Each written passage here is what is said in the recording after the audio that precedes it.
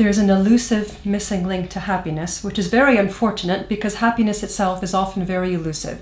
You ask people all over the world what they really, really, really, really, really, really want. It's to be happy. It's what they want for their children. It's what they want for the people they love. It's what they want. Now, if you look around in literature and you ask your friends and you ask your partners and you ask your business colleagues, everybody will have their own kind of different answer to it. When you look more closely at academic literature, it kind of begins to get clear. So the beginning of happiness, defining it anyway, is the absence of negative feeling. You can't feel awful and be happy at the same time. It seems obvious, but nice to write it all out. The next bit is the presence of positive feeling.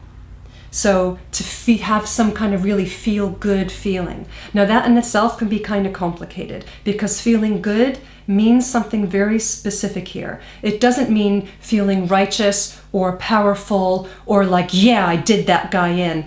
Those aren't good feelings. Those are triumphant feelings. That's something else. Feeling good.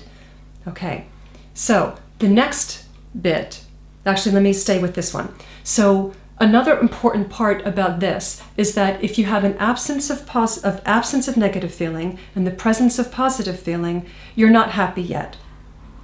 People can be on drugs and have lots of feel-good feelings, but they're missing the third ingredient for happiness, and that is meaning.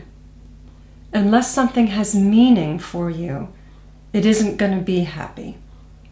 And the literature kind of stops there, and the missing link is higher meaning, deeper purpose. It may feel good to vanquish an enemy, and it can have a higher consequence within all kinds of sorts of outlaying, like you got the deal, or you got your girl to say yes, or you got your kid into this school that was really competitive, and it's a triumph of sorts.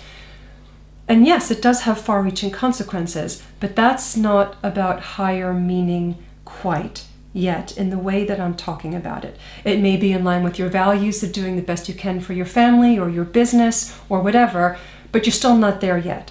Because real happiness, and this is the missing link bit, real happiness comes from the meaning that is in alignment with the core identity of who you really are underneath all of what you think you are. And what I'm talking about here are core values of, and some of these may surprise you, kindness, generosity, strength, compassion. And by strength, I'm talking about holding boundaries, the strength to stand up for what you believe in, the strength to be honest, for instance, those sorts of strengths. Not the strength to metaphorically or literally punch somebody in the face or knock them out in one way or another. That's not strength. That's often actually weakness. That's another thing I'll talk about another time.